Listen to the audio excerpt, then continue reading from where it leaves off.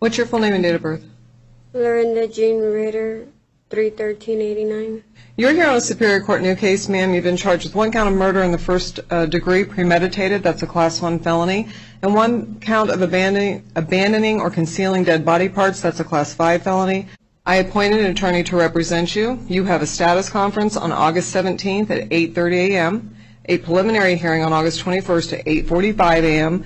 You have a secured appearance bond in the amount of $750,000. If you post that bond and you are released, you are not to return to the scene of the alleged crime. You're not to have any contact with next of kin. You're not to have any contact with any alleged complainant, witness, or arresting officer. You're not to possess any weapons. You're not to possess any drugs without a valid prescription. You're not to drive without a valid driver's license. You must provide the court with proof of your local address. Do you understand? Yeah. All right, go ahead and step over. We'll get you everything.